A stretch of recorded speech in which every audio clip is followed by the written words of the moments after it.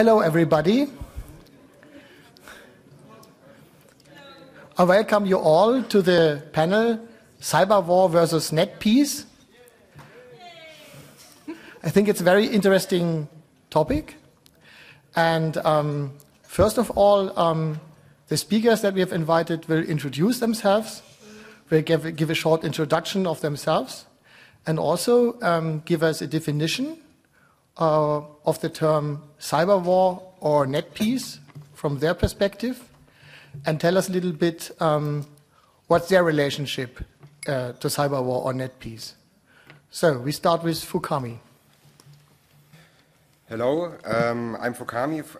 I come from Germany, from the Chaos Computer Club, which is a very old NGO from Germany. Especially, it's a group that's especially focused on civil liberties in the digital age. What I do for a living is IT security in a small company doing offensive security, which means attacking to protect. And in the EU institutions, I do, like lobbying for digital rights, especially for a group called EDRI. And first of all, I want to thank for the invitation, but I want also thank for the phrase cyber peace versus cyber war versus net peace, because cyber for people like me who read lots and lots of paper over the last 20 years or so, whenever we had the phrase cyber with something, it is in fact really, really bad and stupid. And actually the term cyber peace, as you have on your shirt, for example, is an oxymoron in my point of view, because it became a very, very bad connotation, so that you don't even need the words war and peace after this one. Cyber versus net is enough to phrase what it's all about. So for me, it's strictly about splitting the idea of a military way of looking through infrastructure versus the civil way of thinking about it. So the main difference is the outcome in terms of how you think about policies for protecting civil infrastructure, and what you mean with defense, in fact, because if you look to it from a military way, or from the military perspective, you have a completely different way you want to solve problems, or you even see problems. So in my point of view, it's like a strictly separation between those two ways of watching to infrastructure.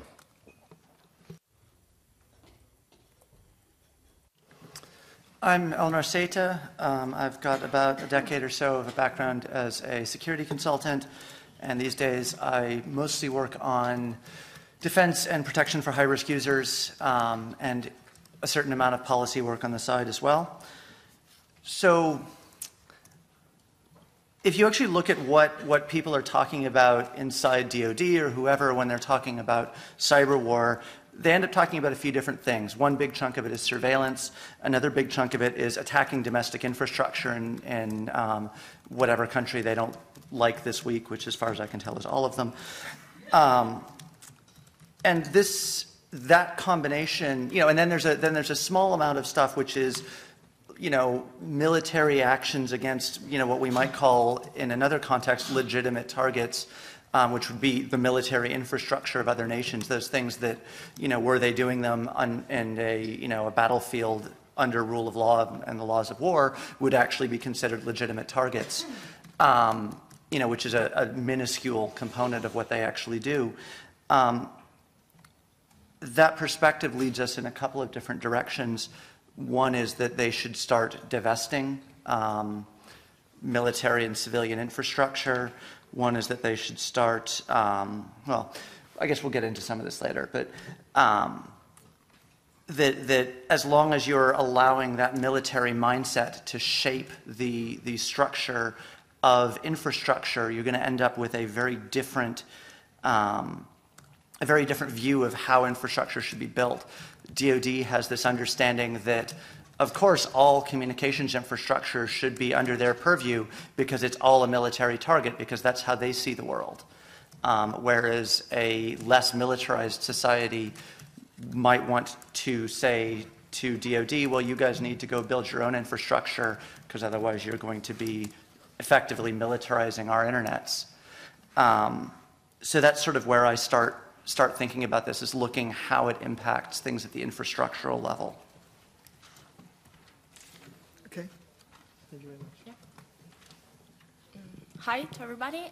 I'm Francesca Bosco, and I'm working for UNICRI, which is a United Nations institute dealing with crime and justice, and I'm specifically responsible for cybercrime and cybersecurity projects. Well, thanks a lot for the invitation, and I'm very happy of being here, and especially sharing the stage with those estimated colleagues.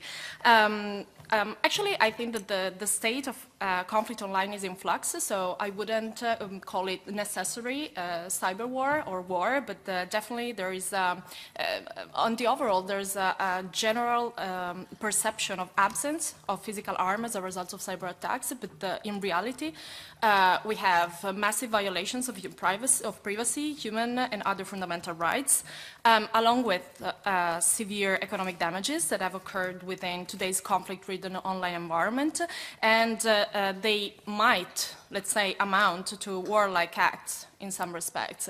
I would suggest next time to start with the net peace versus cyber war, because I think that unfortunately nowadays we perceive cyber peace as negative compared to cyber war, was we should start from the other way around, actually. We should start discussing about cyber peace and making, let's say, the internet a peaceful environment, and then we should also think about how to protect it, clearly, and how to possibly defend it from the rising conflict.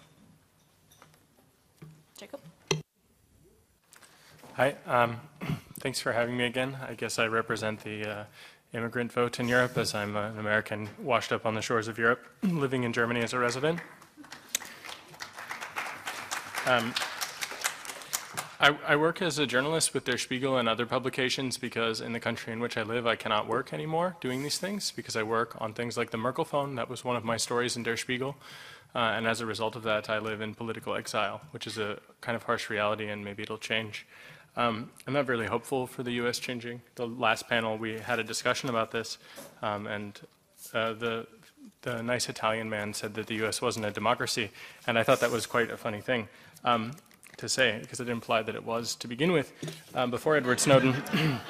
But depends on when in history, if you count women and people of color, for example. Anyway. As a free software developer, I work on the Tor project, and I work on anonymity systems, privacy by design. Basically, when I think about the idea of cyber war or cyber peace, I mean, I have a hard time hearing those terms. A little bit like Fukami, I'm also part of the Chaos Computer Club, and when I hear the word cyber, I think of probably what half of the people in this room think of if you're over 25, and you don't talk about that with other people openly. You use OTR when you do those kinds of things, you know. And for the rest of you that don't understand that, that's okay. But I think what we should talk about is not internet freedom or internet censorship or cyber war or cyber peace, but we should talk about it just in terms of liberty and freedom, peace and censorship. The fact that there is technology involved does not mean that we should sabotage and change things about liberal democracy that we, in a sense, have begun to take for granted. And I think that's a really serious thing. So to me, cyber war is an attempt at a power dynamic shift wherein we militarize our societies, our communication networks, the very roads we walk down. And so when you hear people talking about cyber war, I feel like what you're hearing is you're hearing an attempt to shift power, an attempt to gain power, usually in a way where there's no democracy, no transparency, no accountability, no oversight at all. And fundamentally, where I fit in this is that I think that we should pretty much fundamentally stop tilting the balance towards a positive signals intelligence world and towards a communication security world where each person has the ability to freely communicate without fear of being monitored, or if there is monitoring, without concern that the encryption that they're using is fundamentally weakened say by standardized crypto algorithms being backdoored or things like that. And yeah, so I guess that puts me firmly in the hippie peace camp, and that should be quite obvious, because I would like to improve people's civil liberties. I'd like to improve the ability for people to not only to speak freely, but to read, to be able to publish the things that they'd like to publish, and to be able to write free software, to understand how the machines that we use are actually ours, and how they function, to be able to study them, to change them, to share those changes with our neighbors, and so on. So yeah, I really wish there was someone here that was pro-cyber war so that we could demolish them. But I suspect that that will not happen on this panel. So maybe I'm wrong, and someone here, like Fukami, will take up the position of being in favor of weapons or something. But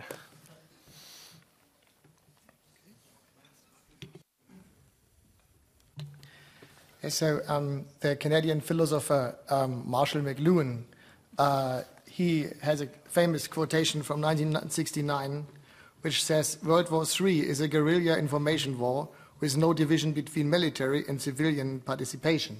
So what we've heard now from you a little bit was about attacking military targets by hacking attempts or stuff like that. And Jake spoke about privacy and anonymity. So how is the ordinary citizen today being drawn into the cyber war? So is it only something which is in a military domain, or is it also coming to the civil domain? So the ordinary internet user, are they also affected or part of cyber war today? Yeah. I mean, there's only one internet, right? So if you want to fight a war on the internet, you're fighting a war in everybody's lives.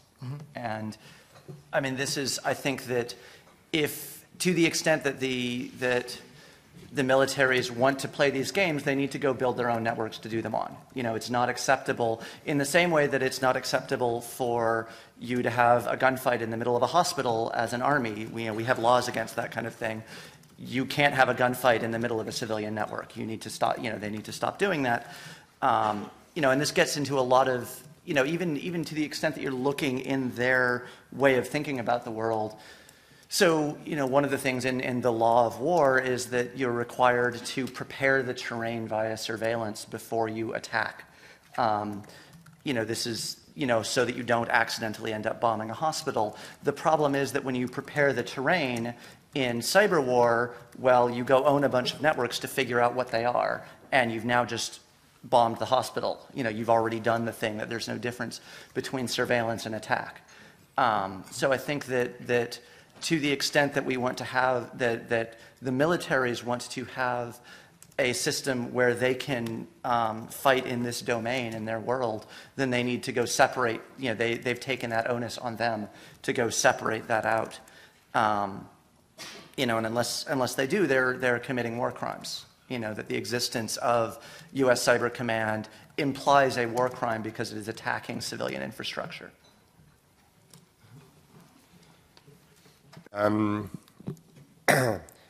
There's one example where you already see where it hits. When you come from an IT security perspective, there's something very scary called the Tallinn Manual. Is someone not knowing what it is all about? Have you all heard of it?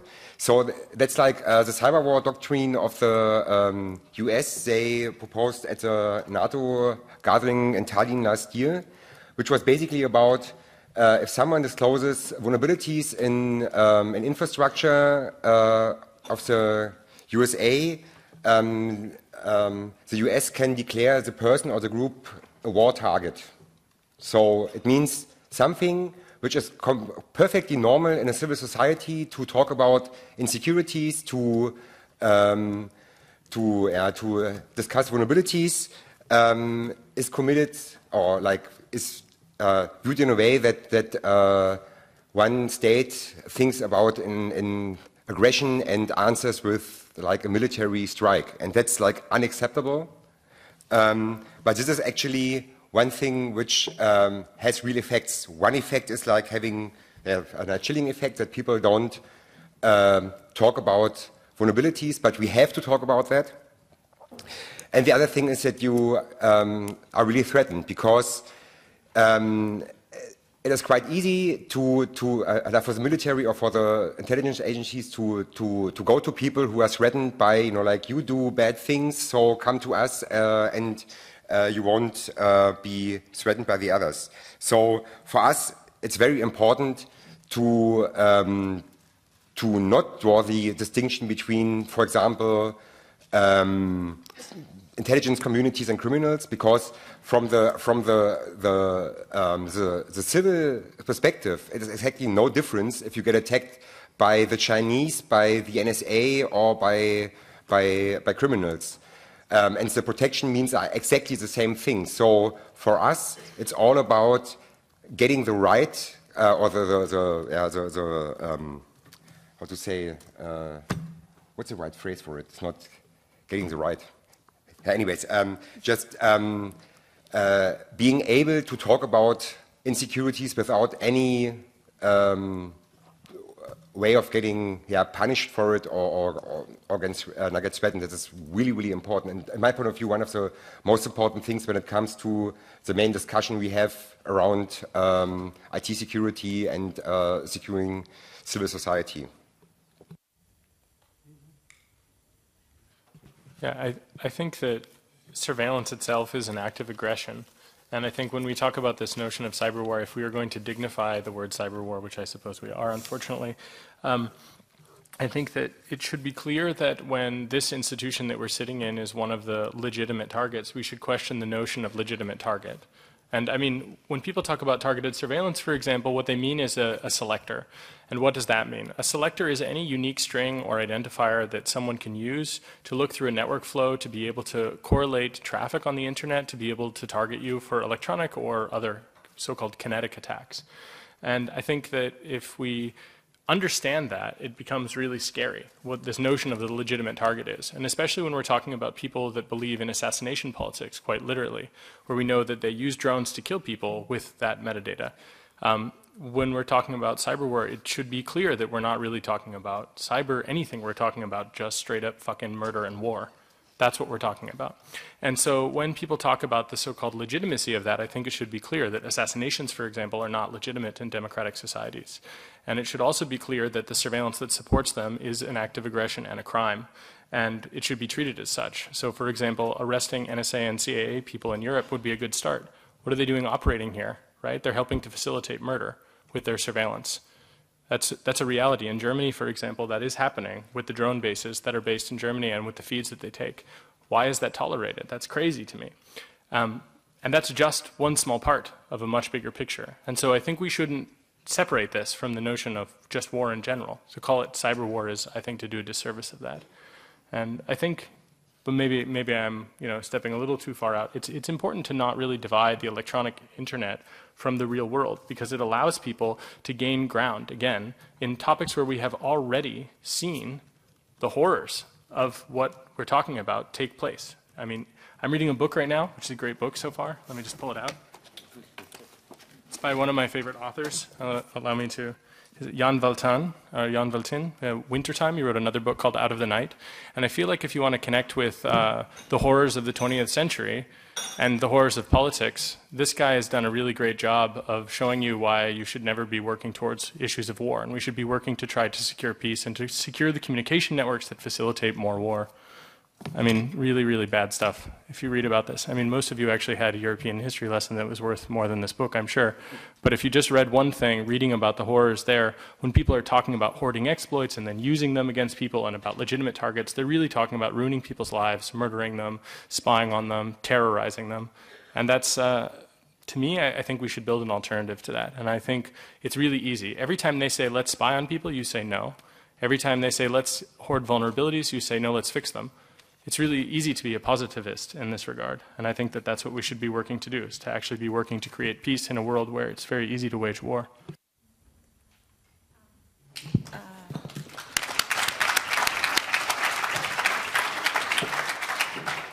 starting from what Jake was saying, 2 points. One, I totally disagree with the word cyber war, and we can use warfare, we can use conflict, but again, it's definitely misleading. It's a very sexy word. It is in nowadays magazines and media, but we should also fight I think, the misuse of words, because words have meaning and consequences, and especially war has consequences at the legal and international relations level.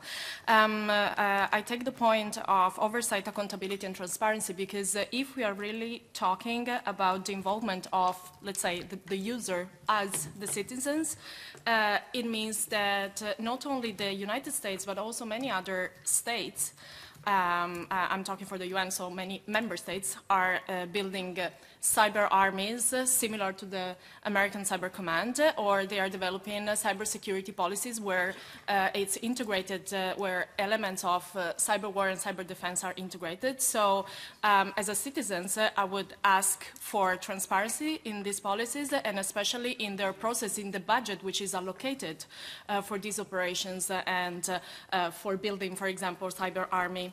And definitely, I would like to know how the investigations and the surveillance is made, for which reason, and which is the role of the citizens in securing the space that we're living in.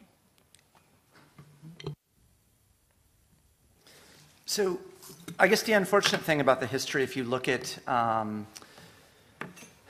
the history of international surveillance and international intelligence surveillance and the rule of law, there's basically no interaction between the two. Rule of law has proven to be completely ineffective at stopping international surveillance historically, and there's no reason to believe that that will change. There are a lot of things that can happen around using rule of law to restrict policing and police surveillance, if nothing else because in the end of the day, this stuff has to show up in court, you know, assuming that you still have a court. But if you look at the history in the intelligence world, it's not as good. What does work is economics. And I don't think that, I don't see, you know, it's good if we can use legal tools. You know, we should definitely use those tools to the extent that they're available, to the extent that they can make a difference. Great, but you know, when we built the internet, it took communications from a thing that was notably expensive to being basically free. You know, measuring the cost of communications between people, you know, when you're talking about less than a million people, it's noise. It's barely even worth measuring these costs. And unfortunately, this is true of surveillance now as well, that unless you're surveilling millions of people, you're not even really spending money. Unless that economics changes, intelligence surveillance isn't going to change. You know, and we can talk about transparency around budgets and around what exploits get pulled up all we want, but it doesn't work in the end. Yeah, picking up at that idea, in my point of view, what the relations showed was not only like the surveillance part. What was much more shocking in my point of view was it clearly showed how incredibly insecure our technical world is. So it's so easy just to tap, to infiltrate and stuff like that. So one possibility we have, in fact, is making it more expensive, and I completely agree with the economic aspect of surveillance. But it's also about getting a better way of, you know, like how our technology works. And a couple of ways we could do from policy side is, for example, to have liabilities and even warranties on software, because in the moment it's really like in the physical world we have like liabilities for everything, yeah? But it's not for software. So, and we really have to think about if it's okay that way, yeah? And we have to have a way that insecurity has to be much more expensive than security. In the moment, it's completely the opposite. So we have to have a fundamental change of how we implement technical solutions or standards and stuff like that. I mean, like, at the other panel, there was already a discussion about stuff like ETSI, so our telecommunication standards, they include backdoors. Surveillance is like mandatory for stuff like for building networks and stuff, and we have the possibility to change this in a much easier way than having something like forbid the intelligence community to spy, because they will do that anyway. So we have the chance to secure our society, or one part of it is to look at the economic possibilities we have. I just wanted to add one thing to what Fukami was saying. I totally like the idea of making the, let's say, the surveillance more expensive, let's say, compared to our everyday, let's say, use of the internet. My point is also that there's also, unfortunately, a contrast between security and usability still. And so I think this is the perfect venue for discussing also the need, not only for, let's say, enhancing security measures, but also regarding, I totally agree with you on liability of software. I would say also hardware producers. Yeah. Definitely. And apart from that, I would also call for more research and hopefully more funding also from the EC for better security measures and better instruments that can be used by everybody. And I would also say that it's, I totally agree, it's a matter of economics, but if we still believe that we live in a democratic society, it's also a matter of shared responsibility.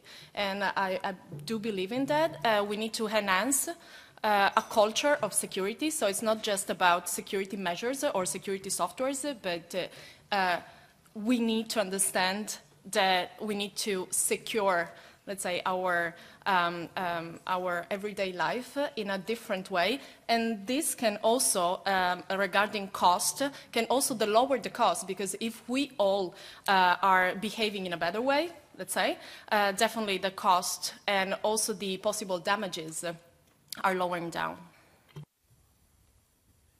Yes, okay, thank you very much. Now I'd like to encourage you all to ask questions if you have some.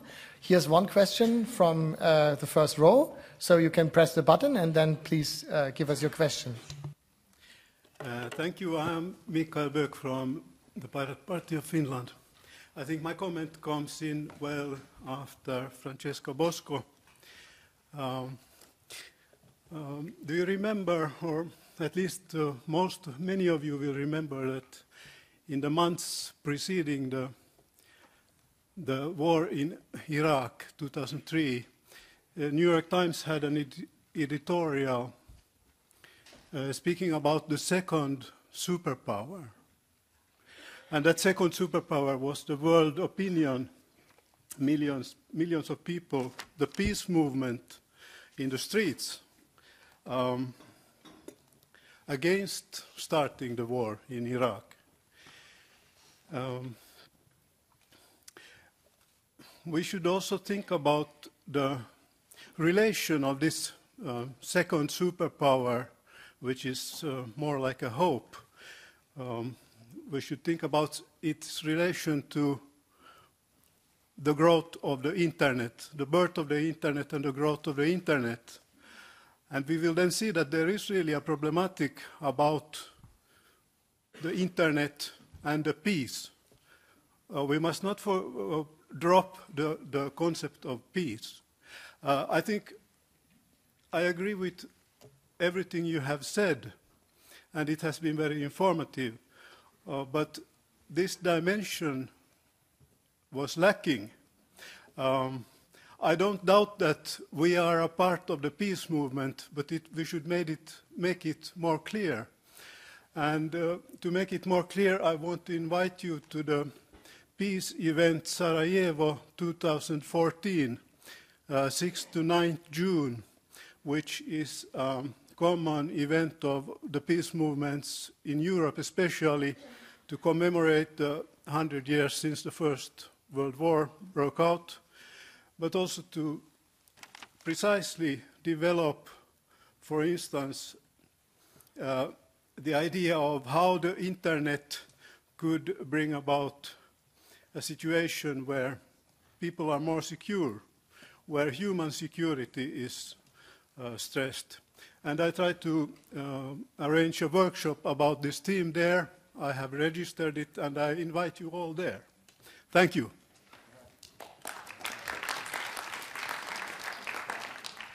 Yeah, thank you very much. I think it was not a question, but more. Yeah. Now we have someone from behind who also had a question, and then. Yes. Okay, thank you. Björn Flintberg, Swedish Pirate Party. I have one question, and just first a reflection. I mean, I think most of us agree that it is indeed warfare, no matter how you clad it in words. One challenge I see, since I studied in the US and studied national security policy in the US, which is quite interesting for a European, was that you can see quite clearly from the doctrine used there that the borders that we have in Europe, due to our unique history between the industrial, the military, and the political complex, simply do not exist in the same way in the US. So wherever the largest corporations go, there's also a seeping over of information and data into the military complex, and vice versa with the political entity. So the sharing of information makes it very hard for us to make legislation here, because as soon as you invite corporations over for free trade, there's a risk that this data is being used for various purposes. And there were reports a couple of years ago of surveillance equipment in the embassies and so on, and more recently we've had other examples. One thing I wanted to ask the panel about is that we talked a bit about the actual attacks, the drone attacks, the subversive attacks with data mining, but I think perhaps one of the most dangerous efforts at this moment is what you could call the psychological warfare, the strategic warfare being conducted by policy influencing, actively being conducted by foreign military intelligence and lobbyists and representatives that actually try to target our legislative process and influencing it for weaker data protection and so on. How do we combat that type of influence, which is of course more subtle than a direct attack, but I think it's at least as dangerous because of the way the parliament works here, that we are a slow-moving process, which means that once the legislation has been set, it doesn't change very quickly. So how do we counter threats of that nature that are more subtle and attack our own policy making?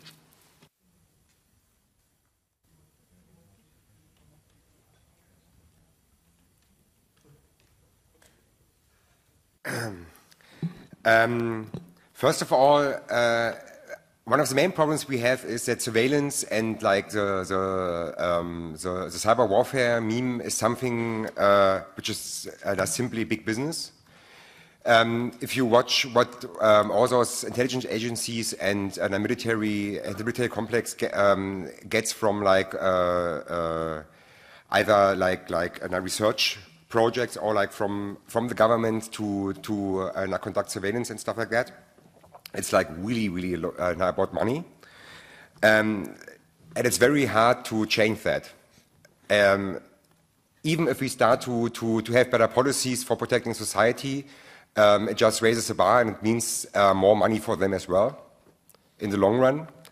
I have no idea how to counter that actually, because my main focus is really about having meaningful protection mechanisms inside laws or like legislation in any way, but it's not about fighting capitalism or fighting like this complex at the core. Yeah? It's really basically about, you know, like stuff we can do and which we can really influence. You cannot, you know. Why do you laugh? Well, when you say it's not about fighting capitalism, isn't that exactly part of the problem? I mean, for example, Europe has socially constrained capitalism, which is the notion that society and democracy should have some control over a capitalist world. I mean, I feel like you actually can do that, and successfully in Europe you have done that. I mean, not so much with Facebook and data protection, for example, but with lots of other things, that is true. Regulation of GMO foods and stuff. I mean, it seems like an impossible task in America, but here you've, in some cases, dealt with that. So, I mean, that's why I was laughing, is that from my perspective, you have a democracy, whereas I basically don't. So, you know, maintain some perspective. That's why I'm laughing, so. Yeah, but still, I think the discussions we have now and for the next 2-3 years are necessary, but we need to keep in mind that real policy changes, we are talking about like decades, and not like years or months or whatever. So in the moment, it's all about looking at those places where we could start to have some changes, to have meaningful changes of security policies in terms of, you know, like real technical means and real technical outcomes. I just want to say four things to Fukami, and then I'll cede. But basically, I don't think that we're talking about decades of work if you think about it in this way. Notification about surveillance events, both before, during, and after, so that there can be due process, is a very straightforward thing, but it's very controversial because there's the notion that for surveillance to be successful in a legal regime, you have to make sure that someone doesn't know they're being surveilled so that you can catch them. But actually, people who are really hardened to surveillance, like myself, maybe you'll catch me, probably not, right? So what about other people who are terrorized by the fact that they could be spied on and they have no recourse and they can never know and they're never notified and so on? Another point is that we should, in fact, not have backdoors in our systems by design. These are really simple things. In fact, it's a policy change of one line that says that we don't cripple that. Yeah, but it doesn't work in the real short run. Sure, it does. Red phone right now if you say, okay, no backdoors anymore, everything which is backdoored is still in the field. Yeah, of course. But what I mean is that right now there's almost no alternatives. And part of the reason is because the tech and the law don't match up in a way that reflects the civil society values and the civil liberties we'd like. So, for example, we want to make it so that tech and law actually mesh in this way. So red phone and tech secure and off-the-record messaging, I don't believe that the NSA can break those. So, and the NSA, for example, has said that Tails makes their life hell, makes it difficult for them. So that says to me that there are things that we can do right now. That doesn't mean everyone gets that protection right away. Maybe that takes decades. But it really is a couple of policy changes right off the bat that would make a world of difference, that would allow us to create that ground for the next several decades of work to take place. But that first step is something we have not yet seen. No European politician or American politician has said that they want to see all phone calls encrypted in a forward secret manner where the keys are only in the hands of the users. That should happen. Some European politicians should make those statements, and we should end so-called lawful interception, for example. That's totally doable if someone is willing to stick their neck out and do it.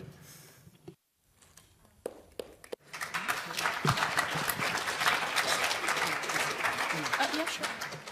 So I guess I wanted to first pick up something else that you said briefly about the interaction with corporations and the relationship between corporations and surveillance in the US and in Europe.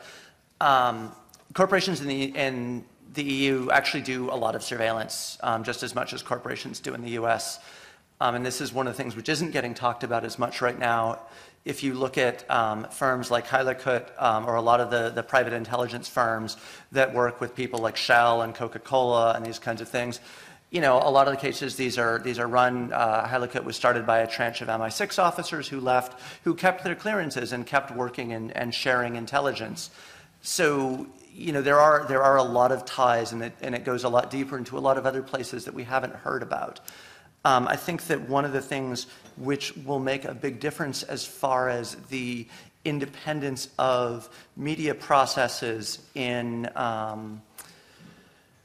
the independence of political processes in Europe is, you know, a continuing stream of news, of leaks, of this kind of information coming out, because that keeps the focus and it keeps a certain awareness of where the manipulation is happening. If all of this goes away and we stop talking about this, then yes, of course it's going to be easy to get, specific legal changes through, but there's, continual pressure will make a big difference here. Unlike Jake, I'm not very hopeful about notification. there's no democracy in intelligence. Democracy doesn't touch the intelligence world, and it never has. So maybe we can break ground in a way that is completely historically unprecedented, but it will be historically unprecedented. I have a question for you, Eleanor. Would you say that you believe that technology may make it possible that you can detect that someone has tampered, even if you don't know who has done the tampering? If we can create technical solutions which make it impossible to do it without notice, then we have room, but that's a technical solution, not a policy solution. And those are completely different things. Saying that we want notification before surveillance purely as an administrative matter that you will receive a little note in the mail from NSA saying, hey, by the way, we're going to start tapping your phone next week? No. I just wanted to briefly comment on the question and try to answer. First of all, the question was what we can do. First of all, for example, at the European level, there was a big discussion when all the issue of Fisher and surveillance technologies came out, and basically there was the discussion on, let's say, banning the export of surveillance technologies to regime. What I would like to see is an oversight of surveillance technology not only in regimes, but also in European countries. First of all. Secondly, I do believe in a European institution. I also think that what the NSA and the Datagate showed was the fact that at the national level, there's not a deep debate and an informed debate about it. And I think that as citizens, we should ask, let's say, our government what they are, which is their position on this issue, and again, how basically they're using our money. The last two things. One, I came back to what I said before, so creating a culture of security, which means encryption, as Jacob mentioned, anonymity, definitely. And as a last thing, coming back to what Eleanor said about the fact that it's a technical solution, yeah, we need to integrate techies, let's say, and policymakers definitely much more. I think that there were some improvements in trying to connect laws and technologies, but I think that definitely there should be much more involvement of the technological side into the policymaker side. Okay, thank you very much. Question?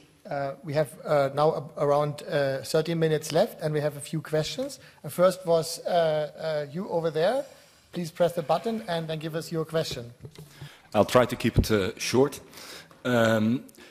My name is Dirk Poot of the Dutch Pirate Party, and most of the members of the panel spoke about changing the economics of wiretapping.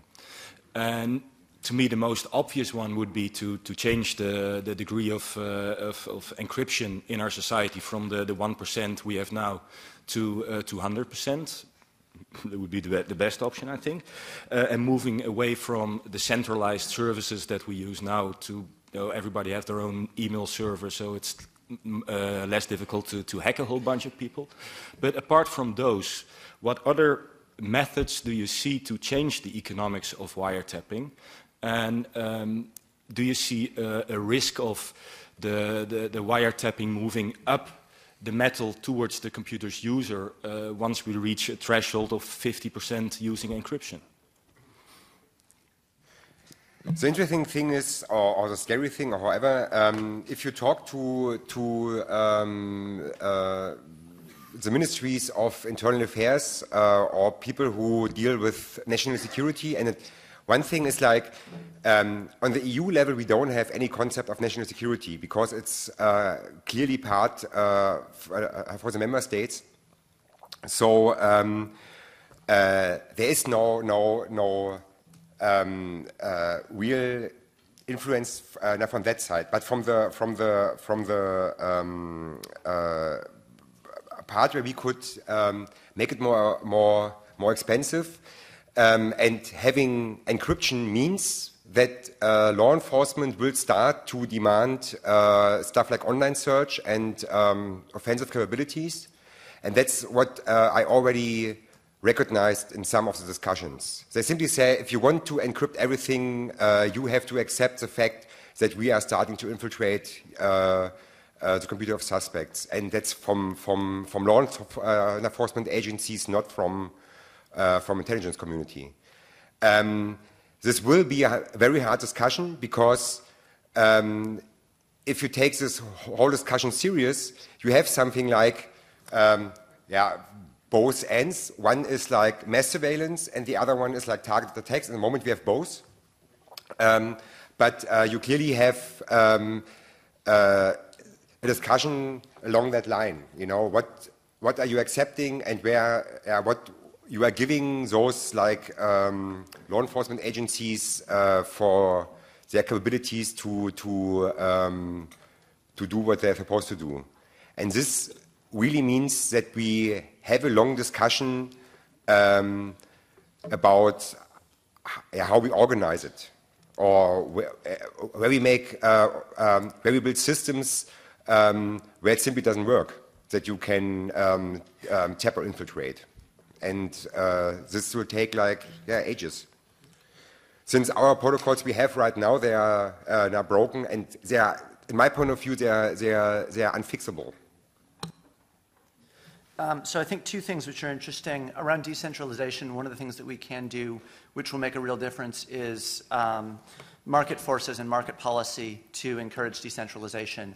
This gets into telco regulation, this gets into network neutrality laws, this gets into innovation funding. There's a lot of different levers that we have for, this gets into data privacy. If you suddenly start taking mass liability for any data that you collect, all of a sudden being a marketer who collects data profiles looks a lot less interesting. So other business models become more interesting. So I think that a lot of different kind of related areas of policy have a massive impact on the possibility of decentralization. One of the other places, and this is an area where we need a lot of research, is around verifiability. Yes, open source software is great. It gives us software verifiability, assuming that stuff is actually audited. We need funding for hardware verifiability research. This is expensive, like catastrophically expensive work, which just isn't happening right now outside of a few very small, almost entirely defense-structured areas. And we need hardware that we can trust. So this is something that we really need to see happen. Yeah, okay. Yeah, I would say that it is a pretty serious problem, and I wrote down some points here. Like if we want to change the economics, I think that that's obviously an important thing, but I think we can start, for example, by refusing sabotage. Right now we have accepted sabotaged networks as the norm, and I think that's dangerous, and we don't really talk about the transitive risks. So for the Dutch government to be able to wiretap somebody in this room, every time a Dutch person travels abroad, they're vulnerable. It might be in Europe, but it might be traveling somewhere else that's more serious, a place without the rule of law like the United States. That could be a really serious problem. We should not accept that sabotage as a normal thing. And generally the way that this is foisted on us is they say, well, what about criminals? And I feel like the correct answer to that is, yes, what are you doing about the rights of your citizens who are being spied upon by the NSA and the GCHQ? What about those criminals? And that's a serious problem. So clearly we should use encryption. Forward secret crypto is really important. I don't think it's that difficult. Obviously decentralization is right. Anonymity is important for a reason which is not always obvious, but one of them is that it makes it significantly harder to target people. So I want to make targeting someone as difficult as is possible. It should be possible to buy things without having to leave paper trails behind. We can solve some of the big data surveillance problems by actually having the anonymity that we already had with cash in some cases, but in online transactions. And free software and free hardware is really important as well. And I think what Ella is saying is really critical. We really don't have a lot that we can do in that area. I have a laptop here in front of me that runs Core Boot. It runs a free software operating system. It has no proprietary software on it at all. It's also an 8-year-old laptop. It barely works and it's falling apart. That's not really a great option. But if we want to talk about a concrete proposal, Carlo in the audience here has written this, and I think it's good. It's basically his You Broke the Internet legislation. And it's a proposal for legislation anyway, which talks about mandatory encryption, talks about making sure that when you have devices, that when someone has the notion of security, that it actually means something. The same would be true for video or instant messaging or whatever communication that you're doing. And I think that this is a really good sort of brainstorming plan, which begins to address this question in a more formal way where things are written down. I think it's actually in a Git repository as well, so you can just send him patches to his legislation, which I think is a very pirate party-oriented way of solving this problem. And I think that those will start to change the dynamics, but we shouldn't be held hostage by police officers that say, well, if you don't give us mass surveillance, then we're going to start breaking into your computers. I mean, what the fuck is that? That's crazy. That's like, if you don't do what we say, we're going to break your legs. Be ashamed about your democracy there. That seems like the wrong way to approach talking about this in a free society. Okay, thank you very much. So we've around 25 minutes to go, and there are a few questions. Next question is from Markus Barenhoff from Pirate Party Germany. Yeah, hello. I want to come back to the classic things like international law. And from my point of view, the most complicated thing with all those cyber war, I use the word again, thing is this attribution problem that you cannot, so all the things in the international law depend on that you know there are those combatants, they have their patches on their uniforms and on their tanks, and then they drive around, and you can say, okay, this is the aggressor, the other one has been attacked, and things like that.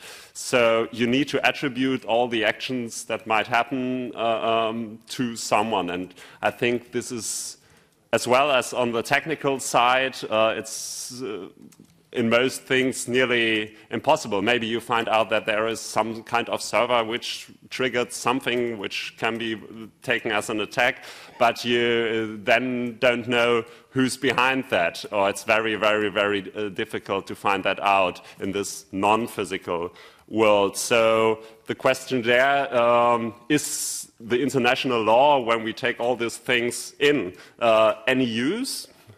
Still, or can we adapt it to make it useful again? And this in a situation where we might expect and now also know that there is malware installed everywhere, and we have seen it with Stuxnet, that there are really things out there which can be started.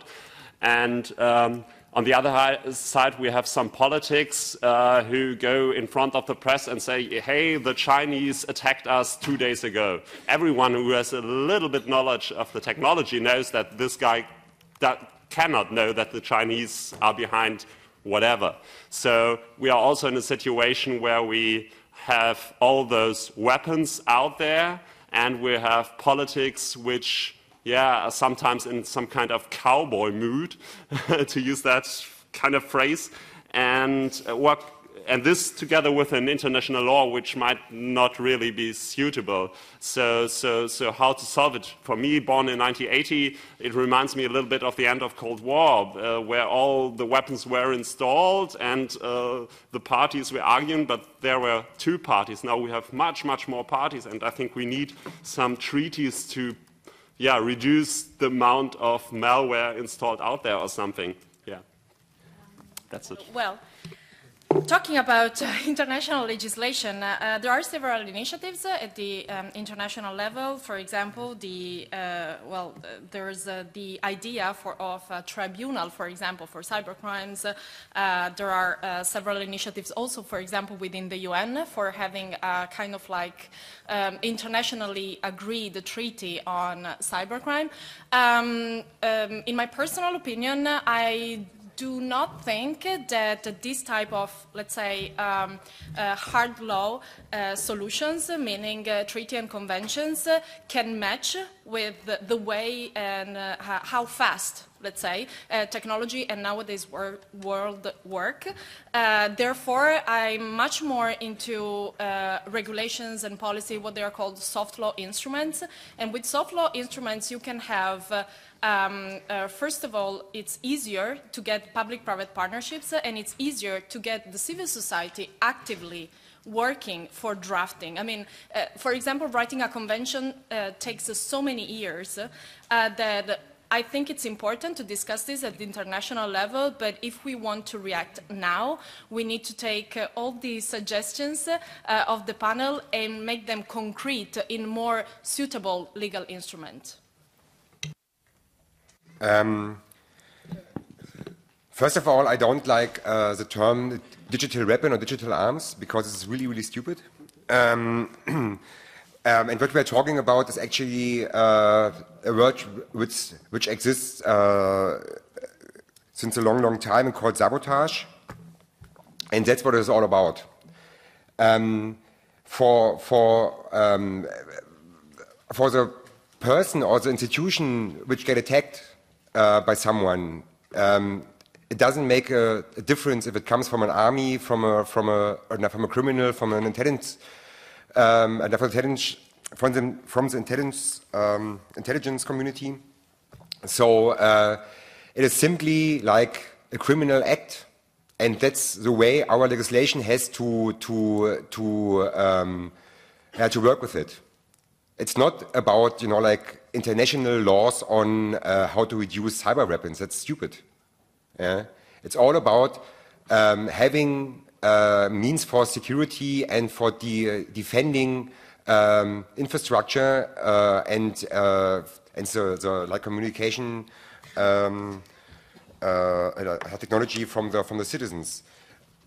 It's not about, you know, like we have, you know, weapons. It's not about weapons, because the main problem we have at this whole field is I can have some very, very simple vulnerability to take out critical systems.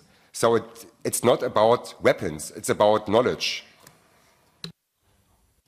I mean, as much as it would be really amusing to pass a law that says, well, if you don't, you know, include the little, like, I don't know, we can come up with an international standard to number all of the intelligence agencies and different armies. You know, if you don't include this bit of byte, you know, this string of bytes in your exploit, it's a war crime. You know, that would be very amusing, but it's obviously never going to happen. You know, and that's basically the fundamental problem, is that this isn't, this doesn't fall under functionally, it doesn't fall under the laws of war. It falls under intelligence. You know, and intelligence has only ever been the law of the strong. I mean, at least when I look at this in the context of leaders in particular, I feel like states have positive and negative obligations. This is clear. I mean, I got the opportunity to visit the court in Strasbourg recently, and I was very humbled by its utopian idealism. And I feel like the positive and negative obligations that states have are something which are not even being dealt with in a state-by-state basis, really. They're not, like in the US, for example, when James Clapper went and lied about spying on Americans, obviously also spying on you, there's no question about either of those things, he has total impunity. If I even set foot in the United States again, I don't really wonder. I won't be setting foot in the United States anytime soon. So the fact that there is national impunity when it is a nationally broken law suggests to me that an international treaty will not solve this problem at all. I mean, we have international binding treaties in the United States, and you do in Europe as well, which are also not being followed right now. So another one might not solve the problem. I think ending the impunity is a really good thing. And I think there are economic sanctions that might be useful. There are political statements that could be made that might also change the way that some people behave, though I doubt it very much. Fundamentally, I think the thing that will really change it is if the rule of law is actually applied equally, and we look at these things and we say, hey, this is actually nationally not allowed, and hey, you actually have an obligation to do something about this despite the fact that it's politically infeasible. Like, for example, why is it that Edward Snowden can't get asylum in the European Union? And the answer is because most of the member states of the European Union are not sovereign when it comes to issues of sensitivity that the United States does not like. That is why. And so what good is an international treaty in that regard? It is not useful at all. It takes people with a spine at a national level and an international level to do something about that. So maybe that's you. But it's certainly no one in my country at the moment. Okay, thank you very much. We've 15 minutes to go, and we have about 8 or 10 questions. So please, if you ask your questions, be a little bit shorter, and maybe the answers also. First question is from the front row, from number 13. Yeah, you talked about targeted law enforcement attacks when people start encrypting everything. In my opinion, in my feeling, it wouldn't be that bad Because right now we have law enforcement with search warrants. If there's just some court oversight, even though it's not completely trustworthy, the courts right now, it's much better than an invisible agency that has no oversight. I mean, I know why you feel that way. It's negotiating with terrorists, that's why. And I think that we should refuse to be terrorized by the state. So I think it's important to recognize that there's a fundamental tension, which is the one where they're going to hoard vulnerability information so that they can exploit your computer. And when they do that, that means they will not be able to keep you safe from all of the other people that also have IDA Pro and the ability to reverse engineer software. So it sounds like a fantastic trade-off in a sense, because you'll have oversight, except that you don't exist at the top of that food chain, right? The NSA is way better than whatever country you come from in cyber war, if you want to call it that. And every time you choose that, you lose. So don't choose that. You're always losing. And they want you to believe that that's the choice that everyone makes, and it's not. There are plenty of people that don't make that choice, and you shouldn't be one of them either, because you will always lose in the face of their intelligence budgets. They have probably, in some cases, their intelligence budget is larger than the GDP of entire countries. So it really doesn't make sense to do that. Though in theory, that would be great. The internet makes sure that your due process is not actually guaranteed by your state or your people being in that state, especially if they happen to travel out of that state. Then it's all bets are really off. We'll probably end up where targeted surveillance is something that is going to continue to happen, though. And that's happening now. And as Ella pointed out, we get both mass and targeted surveillance right now. But there's no reason that we should sabotage and weaken ourselves, to negotiate with these people. We shouldn't accept that. I would like to extend one thing now briefly. One policy we are really discussing at the moment is the separation of offensive and defense capabilities of the intelligence agencies.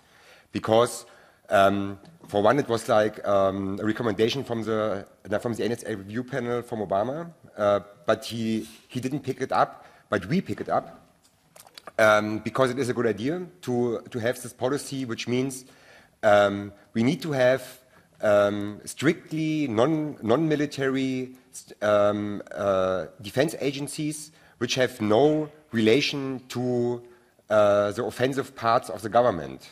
In the moment, we don't have that in most countries. We have, in some countries, for example in Germany, we have something similar, but it's not that, that powerful we would like to have.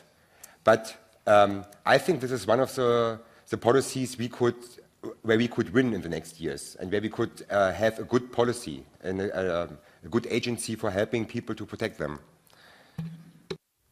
Okay, thank you very much. Now we have a question from here, number 94. Hi, my name is Nadia Liman. I'm with the Pirate Party Sweden. I have a question that Jake started to brush on.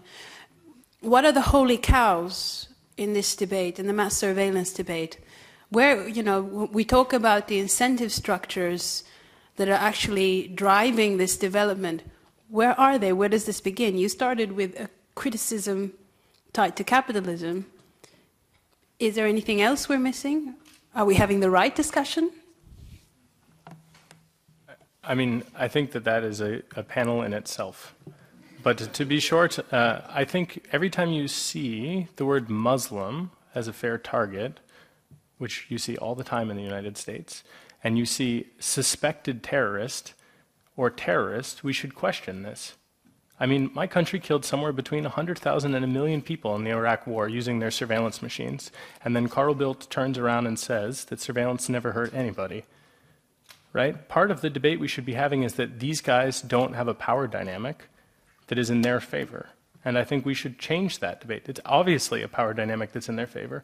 And it's also the case that the rhetoric of terrorism is a way to basically end discussions.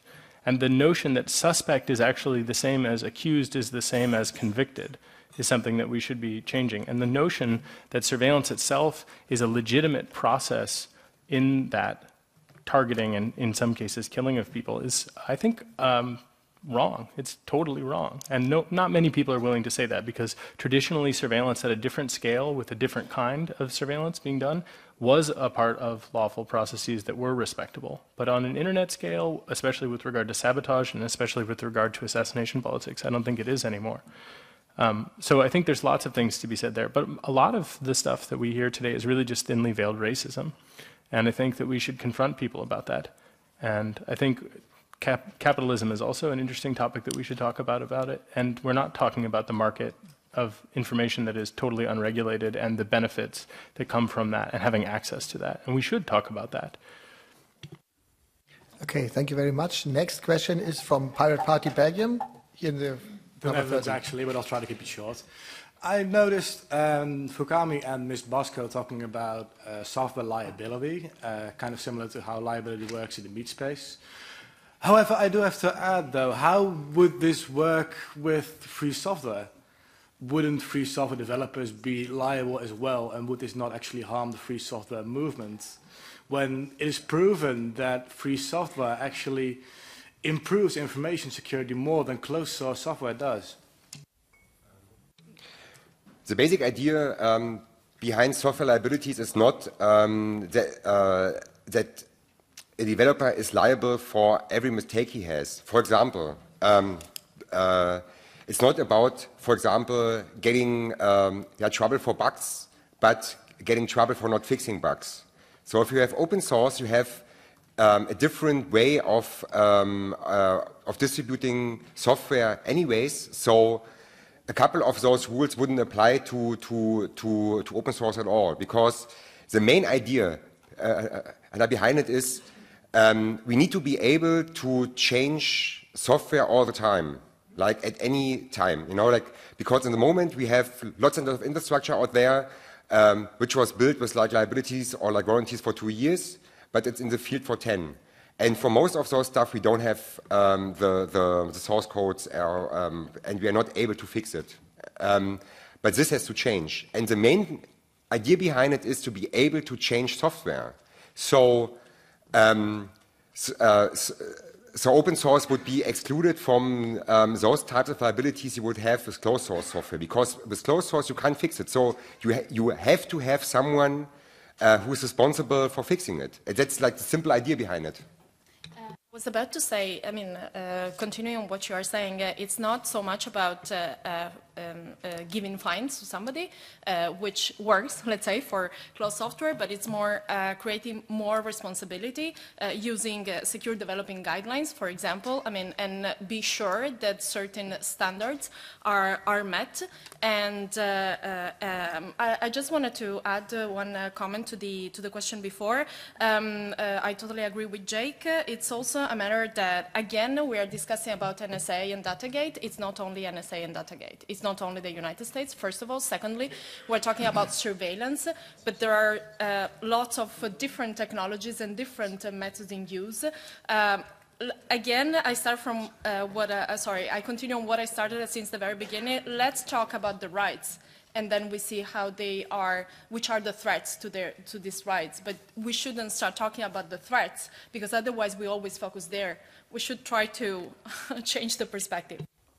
A short question. So when I was speaking on, as I brought up liability as well, in the area where I'm interested in liability is actually specifically instead of looking at trade regulations around malware. So one of the other things that you can look at around liability is around intent, right? So if you sell software that is intended to surveil, then you should bring upon yourselves liability for who that software is used on.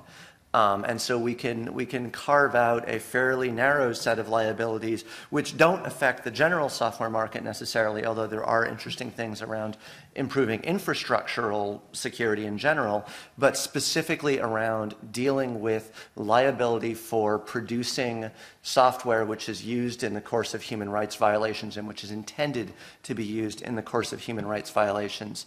The export controls issue is an extremely dangerous tool. The only reason why we won cryptography in the US anyway was because we defined software as speech absolutely, and because we do have some fairly strong and fairly absolutist protections on speech. That was a strong enough lever that despite all of the national security objections, we got to have strong encryption. We got to bring that out into the outside world. We crossed that bright line at our extreme peril.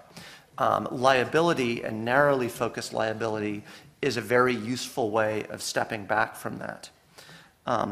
One other brief comment on, again, on the previous question. Surveillance is a mandatory function of states. As long as you have a state which has the monopoly on violence as an external actor, it needs to be able to see the world outside it. And this is where surveillance comes in. Surveillance is the way that states understand the world around them. We can have a talk about removing the state monopoly on violence and coming up with another basic functioning of how we structure the world, and I'm totally happy to have that conversation, but that's a much, much, much larger conversation than how we deal with surveillance. And if we want to deal with surveillance, that's one of the reasons why we can look in infrastructural and economic aspects purely because otherwise we're bringing up a much bigger conversation about how we structure politics. I wanted to echo only really one part of this, which is what Ella just said, where she basically summed up the notion that a person who's victimized by surveillance should have a right of private action. We see pretty regular, I think that's what you were saying, though you didn't use those exact words. And I think that's clear. I mean, I work with people, for example, I work with a gentleman in Angola, and he was targeted by some people, and where should he bring his grievance? It's not totally clear, but one thing that is clear is that people that build the software that attacked him, he should be able to take those people to a court in some place to be able to say, hey, you sold it to a military dictatorship, they torture people, they kill them, I was tortured potentially. What about that? And I think that that's really important. And I think talking about software liability in other senses can be really dangerous, especially when it comes to export regulations and restrictions. I'm a free speech absolutist. I think the solution to bad speech is more speech. So you should be owning people that write exploit kits for owning dissidents. But that's a separate problem. And I think a right of private action is really a critical thing for people that especially don't have technical skills to defend themselves. I want to add one thing. Liability on motivation is actually not a good idea because if you look, for example, to laws where you have that, in Germany we had the hacker tools laws, or still in effect. It's like about attacking tools. And since you need to have the exact same tools for protection, or like to prove how and in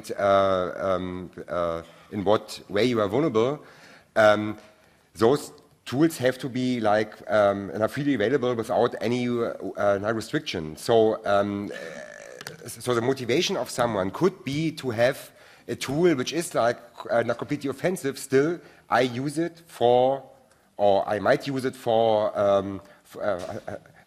understanding my own vulnerability. So it's very hard to distinguish, and having someone at the court saying, okay, I don't believe that you had that motivation or this motivation, it's always very bad. I mean, I became a very big fan of very clear regulations when it comes to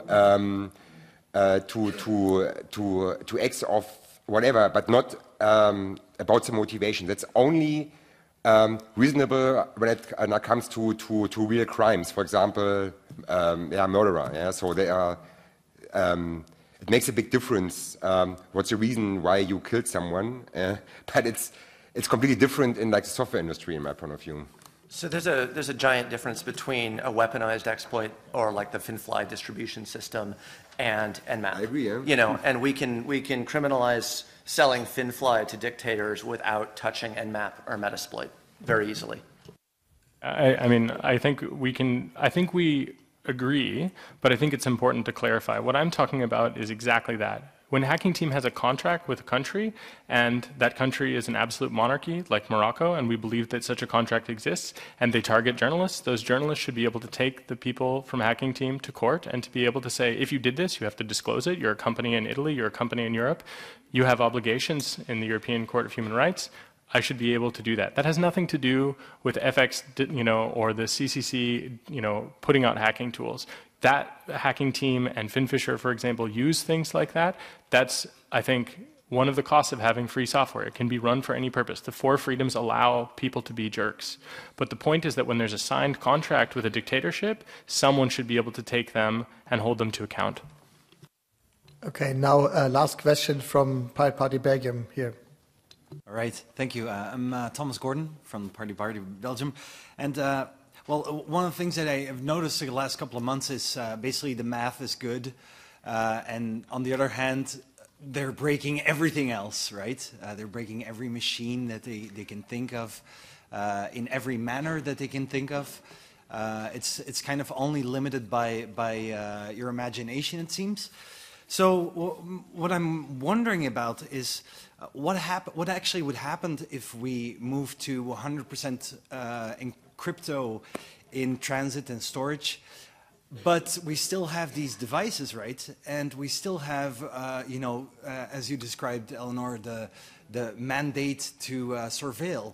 So what I'm kind of worried about is, like, would they press the button? Because they've industrialized their tailored access tools. They can do it. We know they actually actively do it to a certain extent, but it seems like they can just turn it on for everyone out here. So I'm kind of wondering, is that a scenario that you see happening or not? It seems like a small nuclear thing almost. They already have done it. I mean, we've got allegations of millions of implants in the field. But that's still this is already happening. That's still small compared to all of us. This is a data management and scaling problem. It literally just takes a while to stand up systems that can deal with that volume of data. It's happened. But do you think they will? That's my real question. No, I think they have. Okay. Well, no, I do want to clarify. If we move to 100% crypto, do you think they will move radically further in that direction? The millions, but then it becomes billions. That's what I'm saying. I think they are already moving as fast and as hard in that direction as $300 billion a year can move them. All right.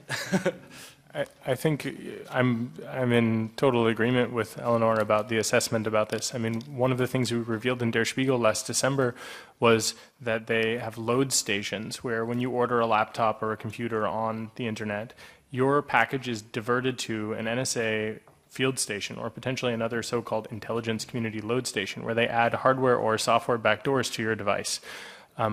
That, I suppose, is only the case if they haven't pre-compromised the device to begin with, either with a software backdoor or with a CPU backdoor, for example. And I think that it's important to maintain facilities in which you could build those types of things without having a load station in between you and your devices, both hardware and software. And that's one of the things Eleanor, in fact, was speaking about earlier. And I think she's right in that if you look at the amount of money that's being spent there, think of everything you could do and come up with 10 solutions, right, for compromising things. And then there are 3 things you didn't think of, and they're probably doing all 13 of those things. And so the question of will they automatically start attacking everybody doing this full-scale deployment, I think that we have to say that probably the people in this room, especially people that are system administrators, for example, probably already targeted, probably already owned. Will they continue to do it for everyone? Well, it depends whether or not basically they can get away with it. And I think that in a lot of cases, whether they can get away with it is whether or not they can inject into a stream of data and find an exploit or find a bug that they can exploit to put an implant in place, unless they already have an implant in the device to begin with. And then there's the question of how they would exploit it anyway. For some of the stuff, we saw continuous wave generators. This is one of the things that I revealed in Der Spiegel. They actually take, I mean, it's like Philip K. Dick level stuff. If you guys haven't seen this, you should definitely look at it. They actually beam radio energy through like a wall into your computer, and thus obviously into you. And if they have a hardware implant, like a little reflector, the retroreflector actually modulates the signal and reflects back what's on your screen or what you're typing on your keyboard. That doesn't scale the same way, but that doesn't mean that they might not try to put those kinds of retroreflectors into as many pieces of equipment as they can to begin with, so that when they target you, they don't have to break into your house first, for example. And those kinds of things are really serious, and they are already doing them. Absolutely, we know that. So this world needs more peaceful products and peaceful jobs. Is this correct? That is the result of this debate, or can I say that this is not the result of this debate? Because we have too much progressive and aggressive problems around the world. So we, as a party and political modern person, we should think about a system where more peaceful products and peaceful jobs will exist. I'm sorry that I have to interrupt you, but it's 5 o'clock, so I think it was a very, very cool discussion. but because the time is over, so we just one short statement to that, please. Maybe everybody, one last statement. One last statement, and then we are done. Okay, I'm sorry. Just to a little extension, we should all know that our technology is owned.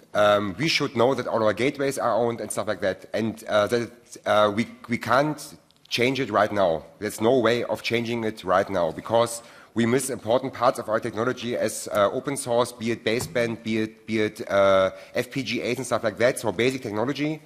But the good thing with crisis is always that you have the possibility to change policies, and it's all about changing technical policies towards using open and free technology and changing the foundation of our technical world.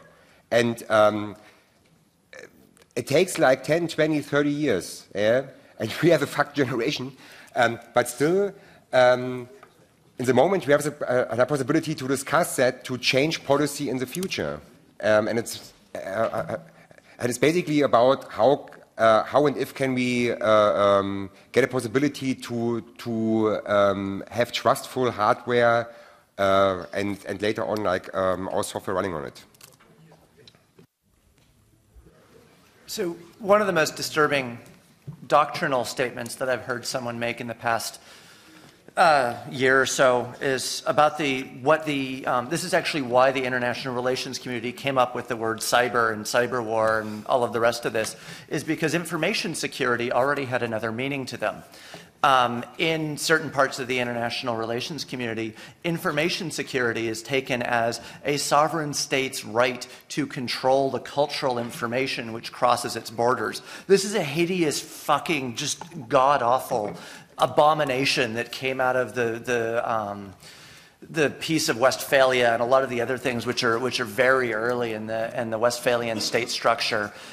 You know, one of the things that we need to pressure and to talk about as a basic structural element is that human communication across borders, human communication as a single globe, is an absolutely unimpeachable human right. And that any attempt to control that at the mass level, any attempt to, you know, whether you're the president or the prime minister of Turkey trying to turn off Twitter, you know, this is simply not acceptable. You know, this is not a thing that states get to do anymore. And if we can actually make that doctrinal point clear as a cultural element, as a cultural position, I think it clarifies a lot of the mass surveillance, because this is, you know, the flip side to the intelligence world is censorship, and all of that is driven around this notion that there is a right to control cultural information, which is simply a concept which needs to go away.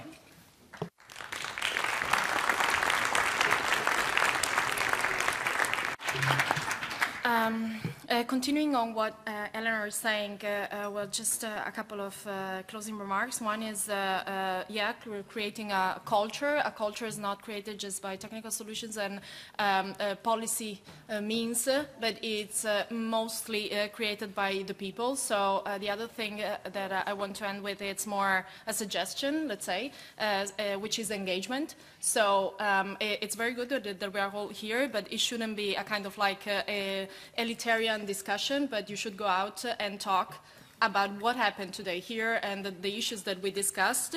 And so it shouldn't be just a type of discussion that it's happening in various communities, but it should go out in public and also at certain high policy levels. I think as a closing remark, I would say thank you for having me here again. I feel like I have more representation in the European Parliament, where I'm merely a resident than a citizen, than I do in my own country, which is tragic for me, but maybe it's good for you, I don't know. Thanks for that. And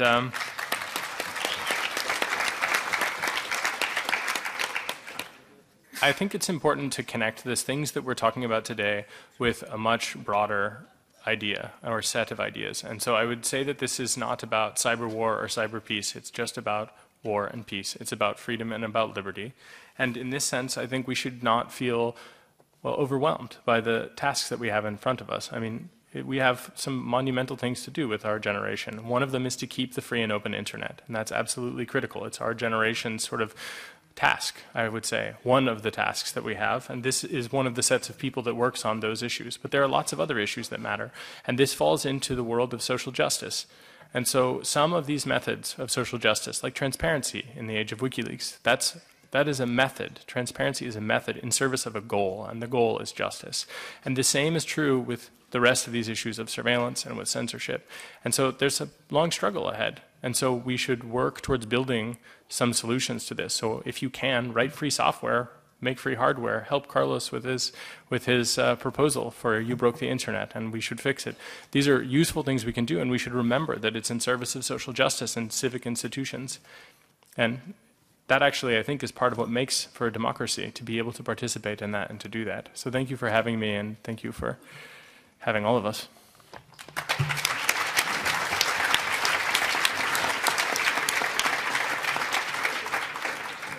Yes, so I would also thank for all the speakers that they came here, and I think it was a very, very interesting panel.